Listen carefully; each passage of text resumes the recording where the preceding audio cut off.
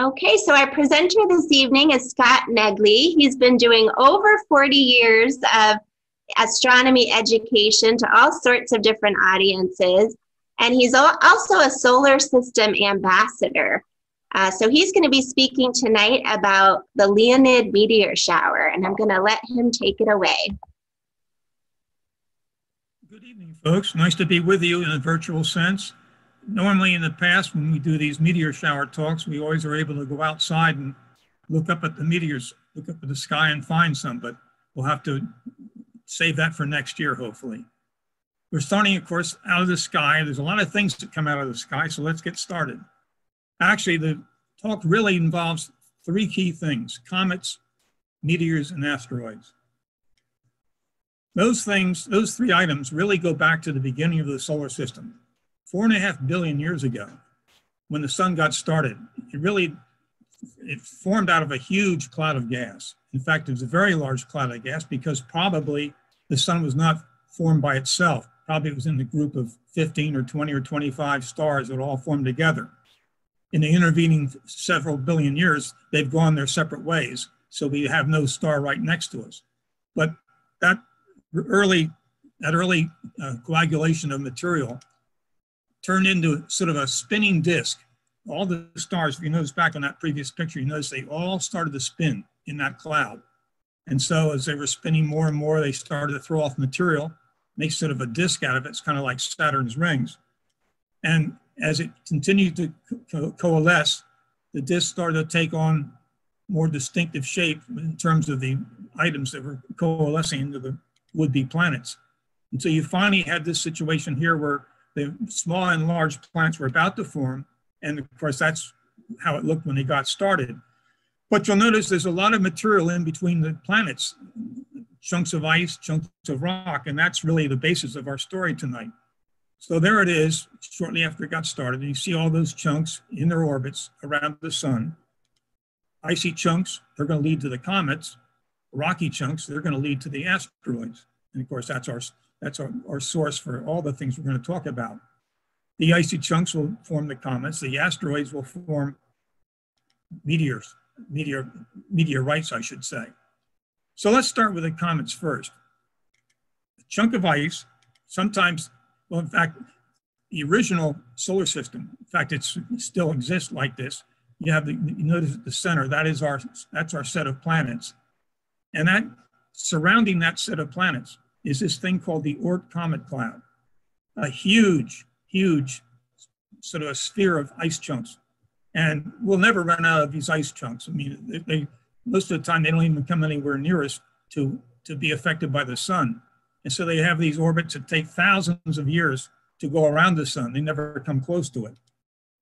We think there may be 1 trillion comet chunks in this Oort comet cloud, 1 trillion. Now, let me get this. This is the outer orbit of one of these chunks. And you can see they take thousands of years to orbit the sun. So this is never going to make a comet. That ice chunk will just go around and around maybe every 20, 30,000 years. It won't do anything. But what will happen is, in some cases, stars come by. A nearby star comes by, and when it does, it's going to pull on those chunks if they're out in the outer reaches. And when he pulls on those chunks, what will happen then will be, it's going to slow down that chunk. It's going to make the chunk now, instead of doing this, it's going to fall into the sun. And when it does that, you've got yourself a new comet. Comets have tails when they're near the sun. If you're lucky, you'll see a double tail. In that particular case, you see the blue tail would be a tail of ionized gases. This is a dust tail right here. Now, once the comets become, in a sense, an inner solar system object, it's not going way out to that outer comet cloud. They'll take maybe 40 years, maybe 50 years, maybe 20 years, depending on how far out. Some go out to Neptune, some only go out to Mars, some only go out to Jupiter. But when they go out, they'll go out in their orbit, and then when they come back in, get close, that's when they make the tail. Notice the chunk of ice is generally somewhere around 10 to 20 miles. That's what it's working on. And of course, it'll shrink with time. When it's in close to the sun, that's when it heats up enough to make the tail. tail always points away from the sun.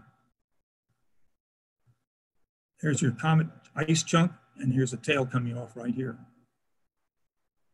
And that's a close-up for you. This is actually a picture taken of Halley's comet nucleus in 1986. You can see the gas coming off. This is sort of a dark ice clump right here. Now the tail, as I said, always points away from the sun. And there's a good example of your double tail. The blue jets there, these blue jets are the ionized gas tail.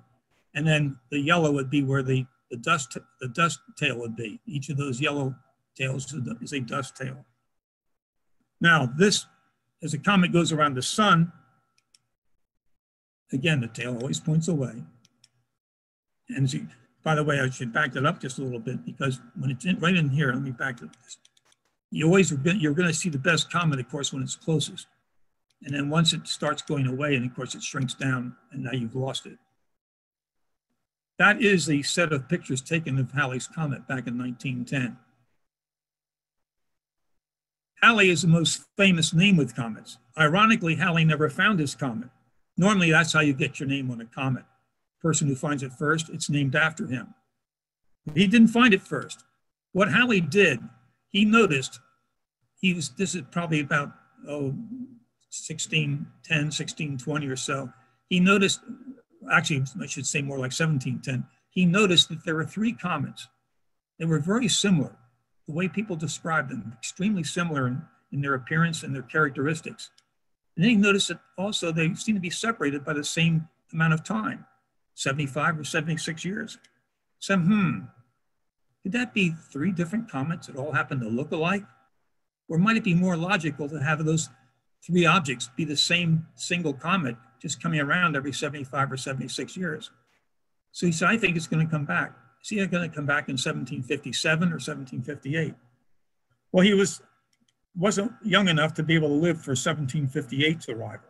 But when it came back, Christmas Day, that's what it looked like over London in 1758. And because he did such a good job of predicting it, it's been called Halley's Comet ever since. It goes around, goes out past Neptune, heads on back in. And you notice in red there, 1910, very special year in Halley's Comet.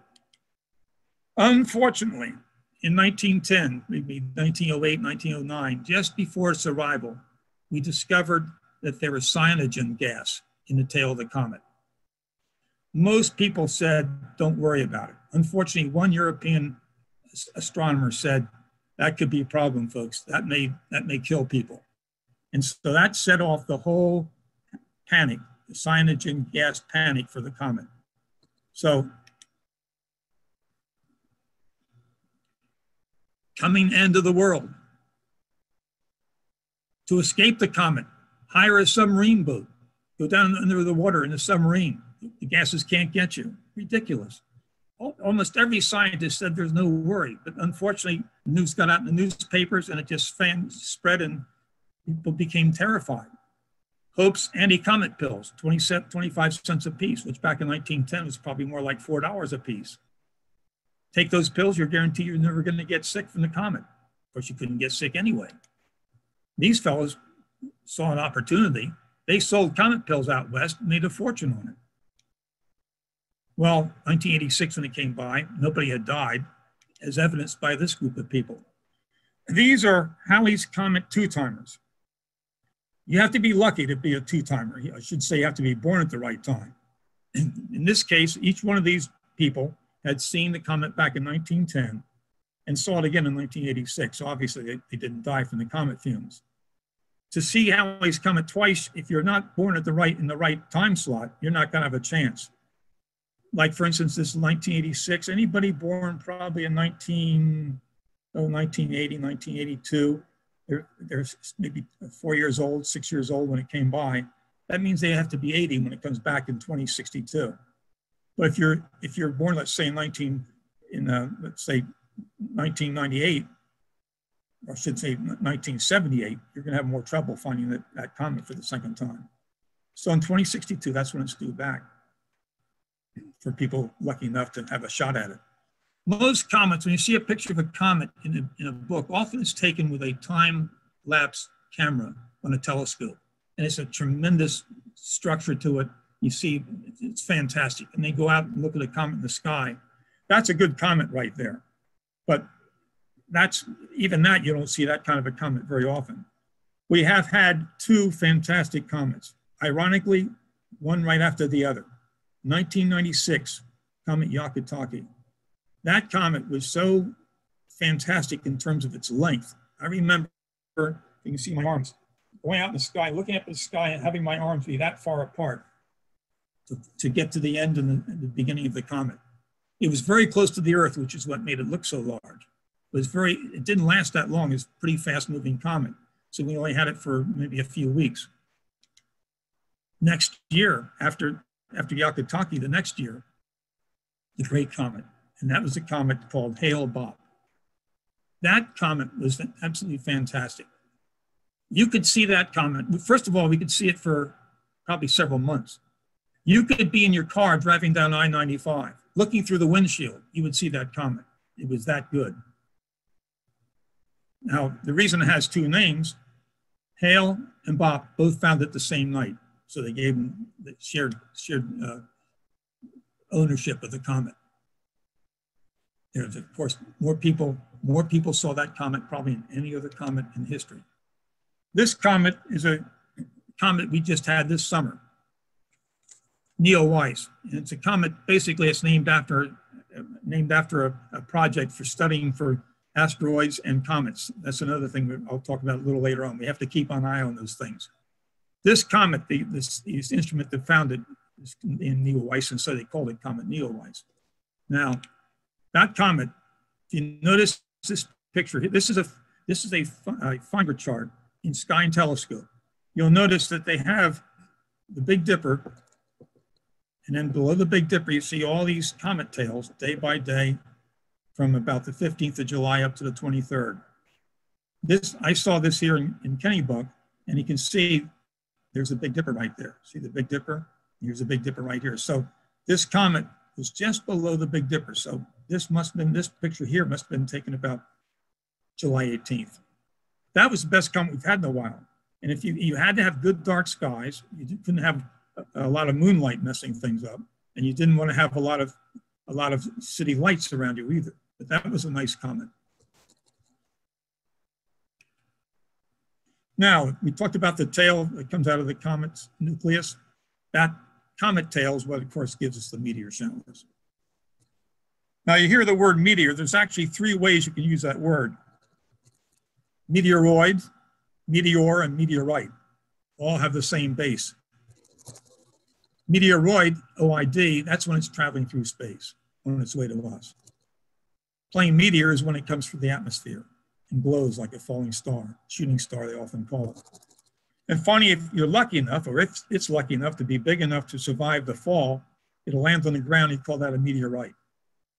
People try to find those things. If you find a meteorite, they can be worth some money. More and more people are getting into meteorite collecting with each passing decade. Most meteors begin as very small items, very small particles, about the size of a grain of sand. So you think, well, it's amazing how such a small particle can make something you can see so easily 30 or 40 or 50 miles up in the sky. But what happens when that particle, when that sand-sized particle hits the atmosphere, it gets so hot. In fact, it blasts through the atmosphere, ionizes the oxygen, ionizes the nitrogen, and you have the light that's been released by that ionization coming down this in the form of a falling star, shooting star. There's one right there. This is about the pace they have. Sometimes they might go a little quicker, and that's a pretty nice meteor right there in terms of its brightness. That's almost at the brightness down here, right here. At the end of the run there, that's about as bright as a fireball. And we'll talk about fireballs in just a few minutes. So you get meteor showers. Now, meteor showers happen when the Earth simply runs into... So in this case, you've got the Earth going around the sun, and this is the orbit of some comet. I'm not sure which one it is. It's just an atypical comet. Let me go back on it. And so in this orbit, what happens over a period of time, that orbit gets loaded with comet dust. It's just filled up with comet dust. And so when the Earth runs into that comet dust, it makes a meteor shower, like right here. All those specks, when the Earth runs into it, you get the meteor shower. And you notice this is a list of good meteor showers. We probably altogether have maybe 25 different meteor showers. There are only 9 on this list. Most of the meteor showers, they might be maybe 3 an hour, 4 an hour. You'll notice over here we have first of all, the name. By the way, you notice the name, if you know your constellations, if you're into astronomy a little bit, you see Orionids, that's Orion. Perseids, that's Perseus. The name of the meteor shower comes from the constellation that it seems to be coming from. So the one we're talking about for tonight and this week, the Leonids, coming from Leo. Now you'll notice tonight, actually tonight and into tomorrow morning, November 16, November 17 is the peak date. But you'll notice it's about 7 or 8 days here that it's supposedly visible. So what happens on November 14th, it starts off with a few meteors, and it builds and builds and builds until you get to the 16th or 17th. Then you get your peak, and then it starts receding again. Now you notice the different numbers here. There's several that stand out as being really good. Quadridids, 120 per hour. Geminids in December, 120 per hour. This one's 40 per hour. The Perseids in August, 90 per hour. Now, when we talk about the rates per hour, that's the absolute premium number. You won't see that if you go out at 8 or 9 o'clock in the evening. Generally, you see more meteors if you go out after midnight. It gets better as the night wears on. But most of the time, they'll tell you the meteors are best somewhere in the 1 to 2 o'clock time period, which is tough for people who have to get up the next morning. So what I often do, I'll watch at 11 o'clock, 12 o'clock. Sometimes, depending on what the shower is, I may try to catch a 1 or 2 o'clock, but it is tough to see them at their peak. Of course, the other thing that enters into it also, moonlight. If you have a lot of moonlight, that's going to knock these numbers down terribly. If you get a full moon, you'll be nowhere near 90 or 120 because the sky's too bright. That's why there's another problem with this. In fact, you notice the Perseids, the Orionids, the Leonids, and Geminids, that pack of 4, they're all separated by about a month, which that can be a problem. Because if you have a full moon around this time, there'll be a full moon, close to a full moon here, here, and here. A full moon will wipe out all 4 of the meteor showers. That's the trouble. Now, the Earth goes around the sun in its orbit, and as it runs into these different patches of dust, that's when you get to different meteor showers. August 12th, the Perseids. The Orionids in October. Our Leonids coming up tonight. And in December next month, the Geminids. So that's the pack of 4, and that's the one we sort of focus on. The summer ones are, well, the May Eta Aquarids aren't too bad, but the Delta Aquarids are not too much. And of course, the summertime, it's kind of tough because your lighting is not as good in the summer. You have the moisture in the air and so forth, too much haze. The best time is December if you can stand the weather. It's so cold. Now, that's what the Perseids look like. Now, that's, of course, an August one. We're not going to get that tonight, but you notice the meteors all seem to come out of the constellation Perseus. The reason for that is as the Earth plows into that dust, as it plows into the dust, we're headed right toward Perseus. And so because we're plowing into the dust, it makes all the meteors seem to come from that part of the sky. The analogy I like to use, here's your Earth plowing into the dust. The analogy I like to use, there's the Leonids right there. In fact, you see Leo. Here's Leo right here. And of course, all these are coming away from Leo. Think of the last time you were in a car during the wintertime and it was snowing. If you're stopped at a traffic light, all the snowflakes appear to be coming straight down. As soon as that car starts to move out into the intersection and you start to head down the road, instead of coming straight down, the snowflakes seem to be coming from over your hood. They seem to be coming from the direction that you're headed toward, just like the meteors do. They come from the direction we're headed toward. Okay, the Leonid meteor shower, there it is. The radiant, you'll hear the term radiant used. The radiant is the point at which all the meteors seem to emanate from.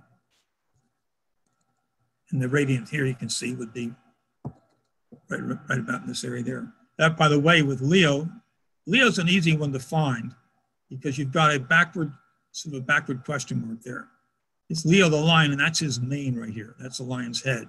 This would be the lion's chest right here. So there's the Earth going around the sun. And of course, we sooner or later hit the dust speck. But here's the deal. With the Leonid meteor shower, it comes from comet Tempel-Tuttle. Tempel-Tuttle's orbit period is 33 years. Now you notice, if you go back to that previous picture. Picture this as dust now. Of course, their gas is showing you in the orbit. Picture that as dust. Most comet orbits, the dust is fairly uniformly spread out. There's no real pockets of any extra concentration. But on the Tempel-Tuttle orbit, you'll notice it's really bunched in here. Out here, it's pretty rarefied. It's not at all uniform. So what happens is, it's like, think of a bicycle chain with 33 links. And each year, one of these links moves up a notch. So this is the one we run into this year. Another year later, that batch will be over here. Another year later, it'll be over here. So 33 years later, you get that same batch again. What that means is you get fantastic meteors, often every 33 years with the Leonids. So in 1799, that happened over Florida. 1833, over Germany. Another one over Germany, 1866. In Texas, I know a planetarium friend of mine was in school at that time, and they went out of the dorm that night to look at the sky. This is a picture somebody took of just a little part of the sky. This is the Big Dipper right here. See the stars in the Big Dipper right here? There's the Big Dipper. In that one little area of the sky, in 45 seconds, there were 43 meteors. A meteor a second, in just that small part of the sky. Imagine the whole sky now. I think they had 150,000 meteors an hour. That was their peak at that particular night. Here in Kennebunk, we saw, from our front yard, we saw 1,000 meteors in 3 hours. That's not bad. That wasn't as good as Texas. So you get a meteor sailing through the sky. Regular meteors just make regular shooting stars. Small meteoroids, they don't do too much. And it's nice to watch. But the really good stuff comes when you have a meteorite that's large, a meteoroid. When this meteoroid hits the atmosphere, first of all, it won't burn up. Meteors burn up. Most meteors burn up. In fact, a lot of people don't realize it. The Earth gets hit with 100 tons of meteor dust and material every day, 100 tons a day. You think, well, gosh, we must be covered in dust. It still takes a lot of dust to add up to anything noticeable. If you have an outdoor swimming pool in your backyard, not at this time of the year, but if you have an outdoor swimming pool when summer comes around, guaranteed, you can be guaranteed if that's open to the sky, you're going to have meteor dust in that water. I saw a person once with a wading pool run a magnet through the water and pick up meteor dust that way. Now, a large meteoroid like the one I show here, that's going to make a very much better meteor. In fact, it's going to make a fireball like that. That's a fireball, folks. And often when you get a fireball, there'll be a meteorite somewhere in that area. And people often will try to track it down. It's tough to get them though.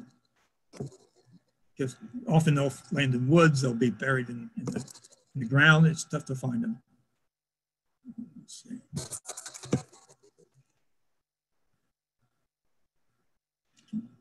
Now this is one that happened 28 years ago in Peekskill, New York.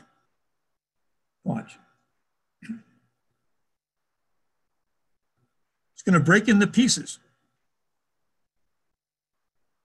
4 or 5 pieces it split into. Fortunately, it was a Friday night. The man was there to videotape his kids at the football game. And he saw this and he got that on the tape. Goes across all those states and winds up hitting a girl's car outside New York City. That's what it did to the car. Now, the car is only a jalopy. It was maybe worth $200 or $300. She used it to go to school. That's a meteorite. It hit the car. She looks maybe unhappy, you would say, certainly sad. She shouldn't be sad because a couple of days later, somebody paid her $10,000 for that car that was worth $300 before it all happened. Wound up actually in the museum now. Now, this is probably the only person who has a direct contact with a meteorite in terms of it coming out of the sky. Her name is Anne Elizabeth Hodges. She lived in Sylacauga, Alabama. As you see here, her name is now along the side of the road as a special site, Hodges meteorite. Well, how did she get her name on that meteorite? Well, the meteor itself came across the sky. They had a sonic boom. This is daytime, about 2 o'clock in the afternoon. She's taking a nap. And the meteorite, about an 8-pound meteorite, punched a hole through the roof, came through the roof, bounced off that floor model radio, and landed on her. Didn't break any bones, amazingly enough. Only made that hideous bruise. Had she been outside taking a nap and it hit her outside without anything like the roof slowing down the speed, she would have been in bad shape. She hoped to make a fortune. You get hit with a meteorite. I mean, that's unique. That's the only person who's ever had that happen. There's a meteorite right there. That's after they got it back. She didn't keep it right away. They took it away to check it out. By the time they got it back, she and her husband, they thought they could make a fortune. By the time they got possession of it, it wasn't worth anything. And they basically wound up giving it to a museum. She did get her name in the magazines. Life magazine had that article, Big Bruiser from the Sky. Another interesting meteorite situation occurred in Arizona. This is the meteor crater. If you've ever gone to the Grand Canyon, you've been close to it. And if you ever go to the Grand Canyon, take that in on your part of your trip. 50,000 years ago, we got hit, that part of the country got hit by a fairly good sized chunk of iron. Left a crater about a mile wide, 600 feet deep. A geologist from Philadelphia heard about this and thought he could make a fortune getting the iron out of that crater because there had to be a lot of iron in there. He must have drilled 28 times trying to get the iron out.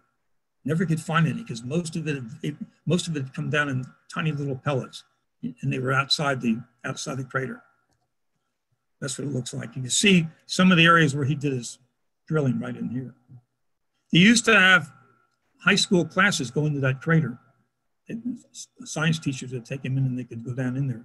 It's too dangerous now. They don't let them do that anymore.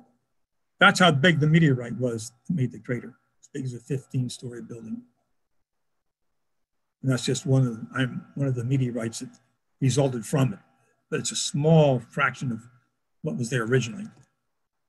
Now, other big falls. This one was in Oregon back in about 1900. A couple of guys hiking in a mountain hillside found this meteorite. They spent 3 months dragging it off the mountain, bringing it down to their own backyard. They thought they could make a fortune. Unfortunately, the company owned the hillside. Said, well, thanks for bringing our meteorite down. We'll take it off your hands now.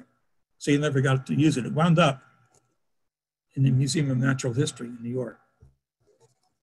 Another big guy, this happened up in northern Greenland, in the Arctic Circle. Admiral Peary found this one. And the Eskimos up there was using this as a religious shrine. He somehow was able to get away from them by trading a lot of iron beams for some building they were trying to build. He brought that down and that wound up in the museum. There it is in New York also, same place. The largest one that's ever been found is still where it was found, 60 tons. You don't move that too easily. So they couldn't take that to any museum. They brought the people to it. So people take trips, they'll take vacationers and they'll bring them out and give them a talk about the meteorite. And of course, I guess the most famous or infamous one that's ever been found, or not found, but discussed, is the one that hit the Yucatan in Mexico. It's about 6 to 9 miles wide. 66,000 BC. I should say million, 66 million BC. It came out of the sky, hit the Yucatan, made this crater about 100 miles wide. And the output of what it did to the atmosphere.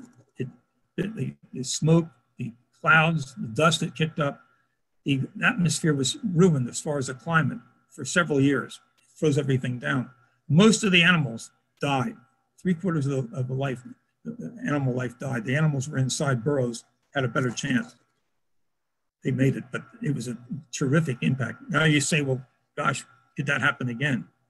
Well, I suppose that's something like that only happens every 50 million years or so. But you do have to keep an eye on these things. Now, this is more modern, this one right here. And actually, there are two, ironically, that hit Russia in about 100 years apart, 1908 in Tunguska, and this past 2013, again in Russia. The Tunguska event, that was a daytime meteor. That was so powerful. They had the shock waves, supposedly knocked some guy off his rocking chair 40 miles away. That might be a stretch, but that's what they say. The seismic shock waves, they picked them up in Sweden from what that did to the ground. It knocked 60 million trees off their base. 800 square miles cleared from the impact. They never found a crater, found a meteorite. They never found any residue, just this open plain. Then, not too long ago, 7 years ago, in Russia again, Chelyabinsk, this is a daytime meteor. Let's watch what happens. Here we go. Person driving had a camcorder on his dashboard.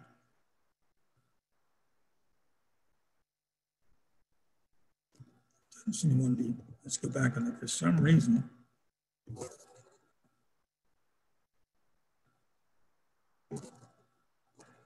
See if it does it better this time.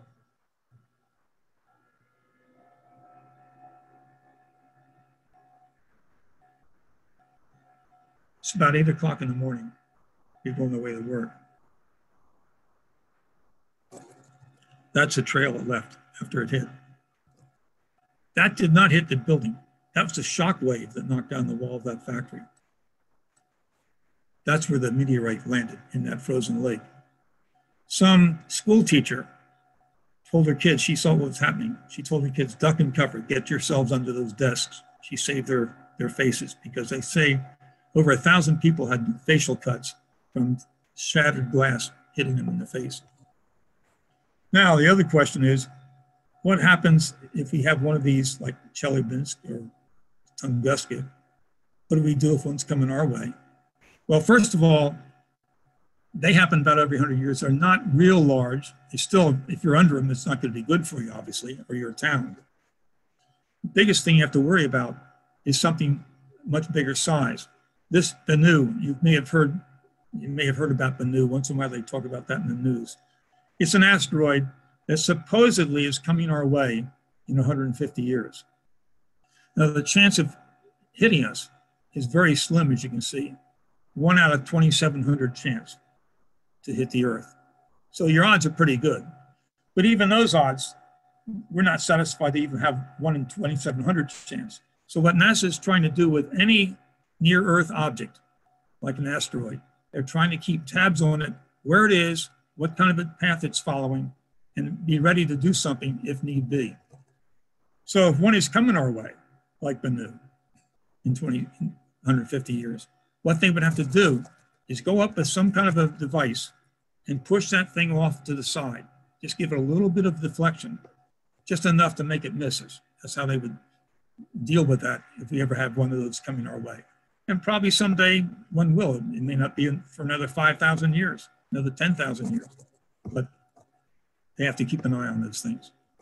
All right, gets into the meteor shower we're talking about tonight. There it is. You can see they all come out of Leo. Recommended viewing equipment. If you want to go out, look for meteors. Do not, under any conditions, go out with binoculars or a telescope. You couldn't be worse off than that. You want to see as much of the sky as you can. Any of those objects are going to reduce the sky down to a tiny little area. You want to have the whole vision as much as you can. That's your equipment right there, folks. Now, you could stand there like that, just look up like those two did for the big comet. but your neck might start to disagree with that after maybe 10 or 15 minutes. But what you want to do, stretch out. Get some kind of a chaise lounge like this, lean back, and just look up at the sky. This time of the year, you may want to add that to the equipment too, because one thing about cold weather, I'm not telling you something you don't know, but sometimes you forget. When you walk from your car to a store to go shopping, your body heat just in walking keeps you a little warmer than you might normally be. When you're lying on a chair, not moving, you get cold in a hurry. And that's why you want to really layer it as much as you can, like even tonight, and certainly in December if you want to try for December. Now, you have received, I think, the star chart called the Evening Sky Map. I'll show you that picture a little later on. This is one I've made up for school kids. Now, when you're doing a star chart, you're showing the constellations in the sky. What you're doing is, the sky is kind of like a big inverted bowl, a huge mixing bowl. And you're trying to show a bowl, what's on that bowl, which is not flat on a flat piece of paper. It's kind of tricky, but what it comes out to be, you wind up with a circle. And this circle right here, that circle is your horizon. Any constellation, these are all constellations, any constellation near that circle is going to be near the ground. So for instance, here's the Big Dipper over here. Shows the Big Dipper just above the horizon over here, just in the north. By the way, to use these charts, if you want to see some object, you turn, let's say you want to see the Big Dipper, you turn this chart around. So north is on the bottom as you're holding it. And then you look at how close the Big Dipper is to the edge. That means the Big Dipper is going to be very close to the ground. Right here where I live, I have a lot of tall trees. I cannot see the Big Dipper now, this time of the year. The trees are blocking it. Over here toward the east, this is a real treat coming up, folks. We're not too far away from the winter sky. And there's your ticket for the winter sky, Orion the Hunter, just now coming into play. So many incredible bright stars in this area here. It is the best part of the sky, without question. Now, one step further, the edge of the circle is the horizon, the center of the circle is the zenith. Anything near that center of the circle is going to be almost at the top of the sky. So Cepheus and the W, Cassiopeia, the W, and the Great Square, they're all pretty high up in the sky. So you're out there watching meteors. Meteors sometimes will make a streak that long, sometimes longer, a lot of times shorter. Now, these are all, if they're Leonids, they're supposed to be coming out of Leo. Now, you don't see Leo in this chart because it's too early. You don't see Leo at 8 o'clock in the evening in November.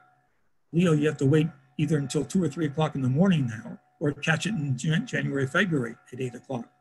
So Leo is below the edge here, and that's a problem. I'll explain that just a little later, but we know that that meteor must be a Leonid because it's coming right out of Leo. Same with that one. Same with that one again, same with that one. That is not a Leonid. It's headed toward Leo. It's got to be going away. This, by the way, I saw one of these a few nights ago. I was out looking, just checking the sky out for meteors. And there's another minor shower called the Taurids. They come out of Taurus, and here's where Taurus is. There was one that came straight down like that, right out of the sky, fairly bright. It might have been a fireball. Okay, we have special meteors. We've already talked about the fireballs. They're the big guys with large meteoroids, and they really light it up. But then you have something called earth grazers. Most meteors that hit the Earth's atmosphere are pretty much coming straight in, head on. And they don't last very long. They don't have a real long path. We have these earth grazers. Earth grazers are meteors that don't come straight into the Earth. They kind of skim us. They kind of hit our atmosphere on a slant. So the fireballs, I've already seen that. There's that fireball again. That's a good fireball. Now, there's an earth grazer. You see how that meteor, instead of coming straight in like this, that meteor is going right along the edge. And sometimes it actually bends around and sort of comes back the other way. That'll be seen over hundreds of miles. There's one right there, photograph of an earth grazing meteor. Now that, often they're brighter too, and they'll be seen by more than just one neighborhood. That one where the girl's car got hit, that was seen over 5 or 6 different states. Clearly, that was an Earth grazers, no question about it. Here's one. They've had several of these. They're very, very unusual. I think it's only 3 or 4 times it's happened in the last 150 years, where you get a meteor will come in, the grazer will come in like that. Let me go back on that. The grazer will come in, and instead of just dying right away or dying after a few, it actually follows the whole atmosphere and comes right around and comes out the other side. That's incredible. It's only 3 or 4 times that's happened, but that's very special when that happens. There it is. You can see sort of what happened right there. Well, if you're really serious, don't want to just pack it in at 9 or 10 o'clock. Now you go out at 2 o'clock in the morning tonight. Well, I'm checking here. I think our weather might be a little shaky. I think we're getting some clouds. It may not be good. To show you the contrast, what I've done here, I've taken the star chart and I've taken 1/2 of each one, the eastern half. Now this is 8 o'clock tonight. This is what that same sky looks like at 2 o'clock at night. You notice, you see here's Orion. Right over here is Orion coming up in the east. By the time you get to 2 o'clock in the morning, here's Orion over here. 6 hours, that's a quarter of a day. So in a quarter of a day, Orion's moved from the edge here right over to the middle. And this is what I mean, folks, in terms of the sky in the wintertime, these stars are fantastic. There's so many bright stars in here. And what's happened, of course, in doing it, see, in the other pictures I showed, Leo was over here, it wasn't in the sky. Now you see over here, it's in the sky now. And what that does, you see more meteors, and I'll tell you why. There's Leo. This is the 8 o'clock version. There's the 2 o'clock version. See, the problem is in the 8 o'clock, the only meteors you see are the ones coming this way. You don't see any of the ones going that way. But if you go out at 2 o'clock, you see the ones coming this way, and you see the ones going that way because now Leo's above the ground. You see more meteors because Leo is fully exposed like that. All right, it's not the best night. And by the way, I should warn you, when it says 40 or 20, you might think, oh, good, I'm going to get 40 meteors in an hour, at least one every 2 minutes, one every 3 minutes. Well, I can't wait. And you go out, you find one at 10 after, and 20 after comes, nothing. 25 after comes, nothing. Maybe half past comes after 20 minutes, you find a meteor. So it can be like that sometimes. Sometimes you just so unlucky, or maybe you've just hit the wrong pocket, because it's not a perfectly steady shower. You'll have times during the night where you'll have more, other times less. So what I'm showing here is 2 meteors, one at 8:34, one at 8:49. That means there's 15 minutes that you're just looking up at the sky with nothing to do. Well, you do have something to do, because if you look up at that sky, besides looking for some of the constellations, and by the way, we can just, it's a little fuzzy, but that is Orion right there. And there's Taurus the Bull over here. And some of these other constellations, it's tough to see, these are stars right in here. But back to that. What you can look for, satellites. You may have seen satellites. I would assume most of you have had a chance to see a satellite or two going across. You'll be out some night looking up at the sky, and you'll see what looks like an airplane. But it's moving slower than an airplane. Airplanes don't take 6 or 7 minutes to go across the sky. Satellites do. The other thing about a satellite, airplanes, you don't want to see an airplane all of a sudden disappear 2/3 of the way across the sky. You don't want to see that at all. You'll see that with satellites, because what will happen all of a sudden, it gets out of the sun. Of course, the best one is the space station. In the space station or any satellite, when you see them, what they're doing, you're over here in the dark. You're standing right there. The satellite is up here in the sunlight. So the sunlight hits that, you're able to see that lighted satellite. And then when it comes down, when it comes back down, it'll finally come down into the shadow, and that's when it disappears. So as this satellite's doing this, you'll see it, and finally all of a sudden, it still should be up in the sky, but it goes into that shadow and it's gone. That's why they disappear like that. See the same thing here. It's going right across the sky, and all of a sudden, it just disappears. all of a sudden just see it cut off. You'll even, before it even cuts off, you'll see it getting fainter, fainter, fainter, and finally just stops. Now, if you want to know when the satellites are going to be there, there's a way of telling. This, by the way, is the International Space Station. This is actually over London. This is taken from another book. But you can see 5:56, 6:02. That's about a 6-minute trip across the sky. If you want to know when satellites are going to be visible, go to Heavens Above. Heavens Above. And what they will do, they will give you a chart. They'll give you the list of satellites, including the ISS. And they'll show you, in the course of a certain time period, they'll show you every satellite that's going across the sky. They'll give you the direction it is. They'll tell you when it's going to be. They'll tell you how high it's going to be, how bright it's going to be. So, for instance, when you see magnitudes, you like to see a magnitude in the 3s, and that's a really good one right there. The lower the number, the better, the brighter the star, or the brighter the satellite.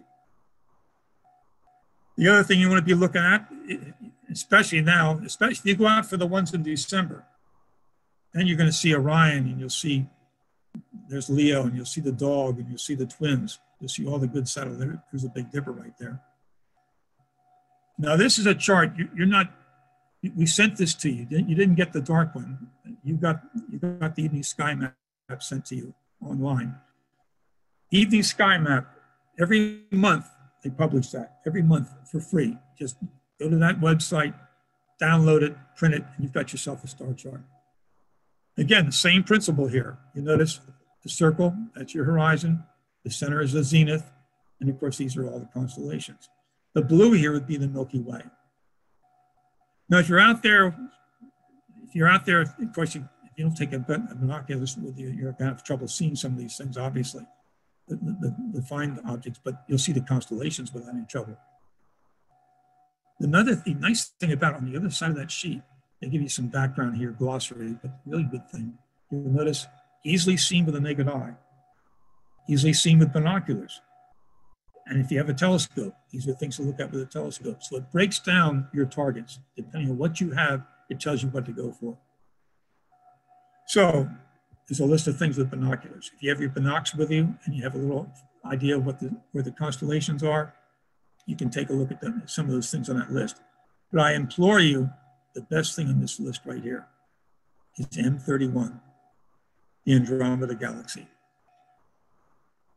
I'll show you how to get that in just a second. The other thing you're going to notice when you go out, you go out and you'll see 3 planets, Jupiter, Saturn, Mars. Mars is really easy to see. It's fairly high up in the sky. Jupiter and Saturn are starting to get away from us. You go out at 10 o'clock, you're not going to see them because they'll be below the horizon. But you go out at 8 o'clock or so, you'll see those 2 over there by the southwest, and you'll see Mars, more or less in the south, or maybe a little bit toward the southeast. Those 2 are easy to see, and they're 2 relatively bright planets, and this is a bright one also. That's what it looked like in the sky for you. Only they'll be more down here. They'll be lower. Now, this is a little star chart for this time of the month, starting November 18th in a couple of days. There's Jupiter and Saturn. That's what the moon is going to look like. So the moon's going to be getting bigger. It's a very small moon now. It's very thin. That's why it's a good night for meteors if the clouds don't mess us up. But each night, the moon's moving further over and getting bigger and bigger. And what's happening, Jupiter is catching up with Saturn. They don't stay put. They move around the sun, and as they move around the sun, they change where they are in the sky. There it is right there. What Jupiter is doing, Jupiter is catching up with Saturn. See, Jupiter takes only 12 years or so to go around the sun. Saturn takes 25 years to go around. So basically, Jupiter's catching up. Now, they're going to be in December 21st, right around the first day of winter. Jupiter and Saturn will be closest to each other since 1623. They'll be so close to well, I'll show you how close they are. They'll be that close. They'll be 1/5 the size of the moon away from each other. Now, back to Andromeda.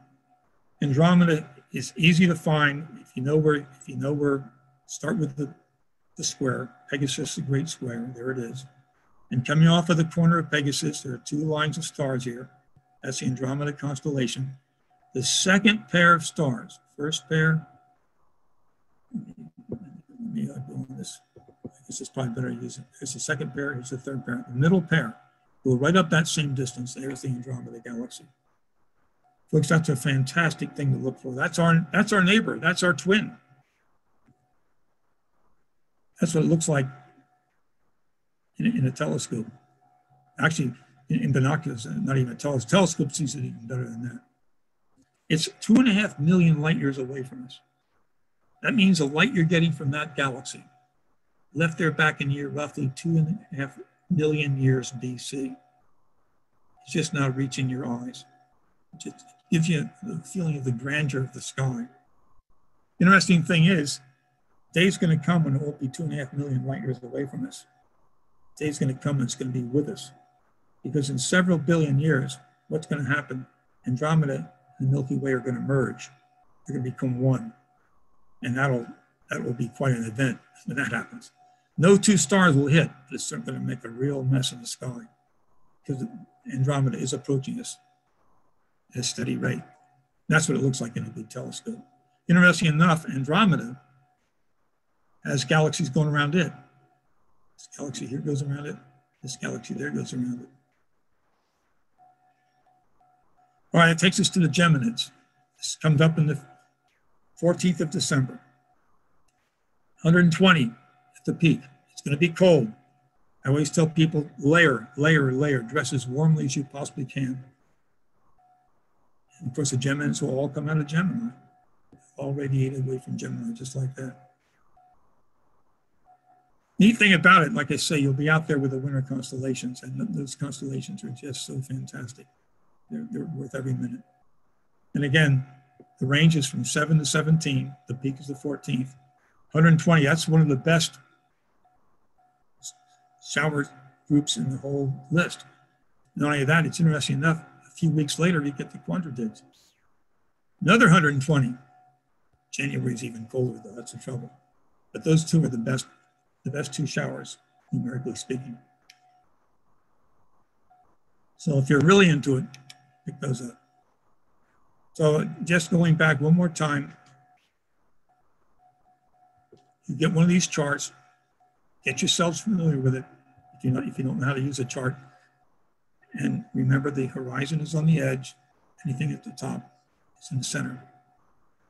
Well, a friend of mine who took a lot of my courses, he must have taken adult school and elderhostel, he must have been in my class 15 times. His advice is very, very good. Keep looking up, because that's where the good stuff is. Well, thank you for being such a nice audience, even though I couldn't see you. I wish I could have shown you the sky outside, but maybe next summer when we do the Perseus, we can catch up on that. Thank you for taking part in this. Thanks so much, Scott. And for those of you who have questions, it is just past 8, so understandable if you need to log off. But if you're able to stay with us a little bit longer and have a question for Scott, you can type it in the chat box, or if you don't know where that is, you can unmute yourself and just ask it verbally. That's fine.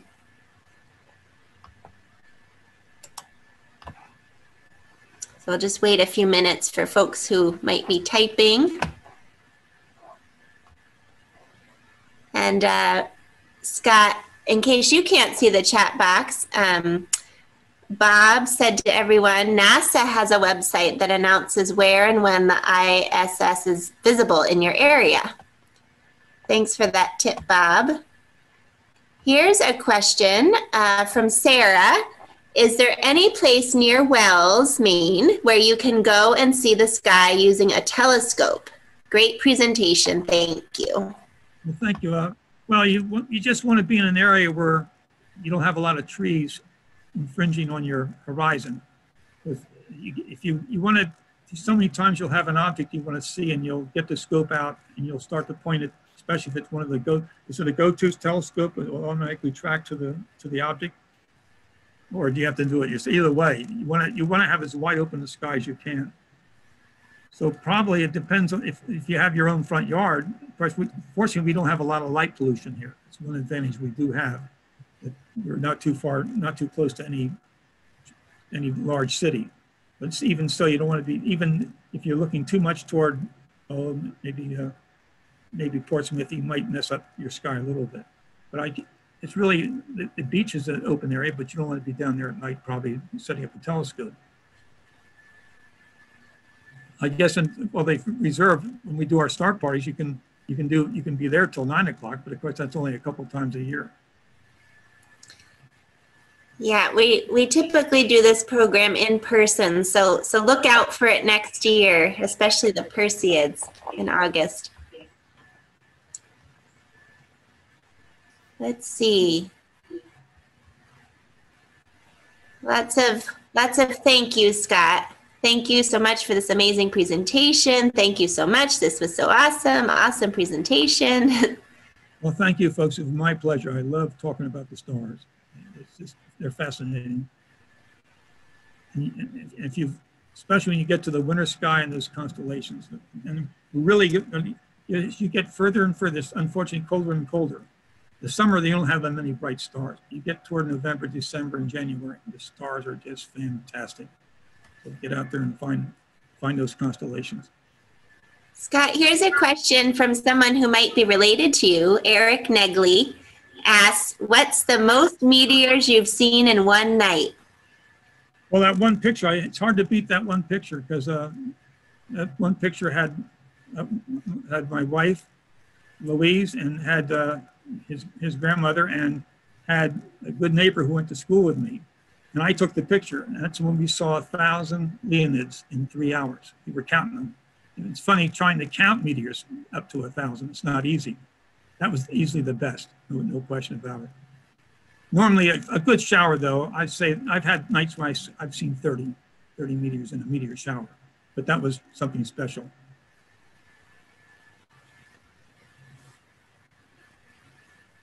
Any other questions from folks?